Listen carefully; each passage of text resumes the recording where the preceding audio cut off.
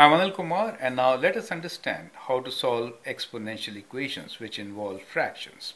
Question here is half to the power of x minus 2 minus half to the power of x equals to 3 over 32.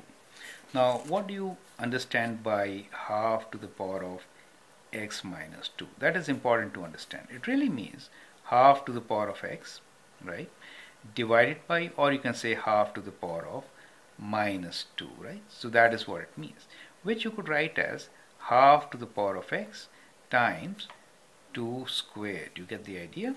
Or you could write this as half to the power of, this was x, sorry, x times 4.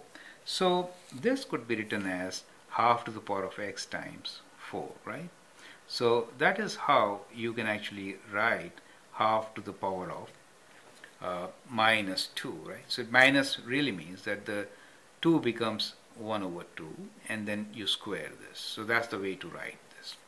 So let's now understand this. Half to the power of x minus 2 means it is half to the power of x times minus 2 means half to the power of minus 2. So when you add them, you get this fraction, right?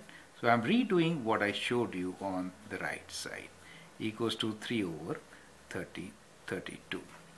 Now as you can see, I can take half to the power of x common. So let me take half to the power of x common. So I get here, this one is 2 square, right? So it is 2 square.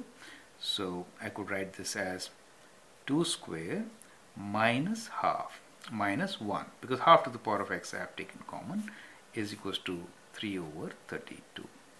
Now I get half to the power of x is equal to 4 minus 1, which is 3 over 32. 4 minus 1 is 3. So this is half to the power of x times 3 equals to 3 over 32. Now we can solve by dividing both sides by 3. So we get what? We get half to the power of x is equals to, when you divide by 3, you get 1 over 32, right? Now 32 could be written as 2 to the power of 5. See, if I do 2 to the power of 5, what do I get? 32, right?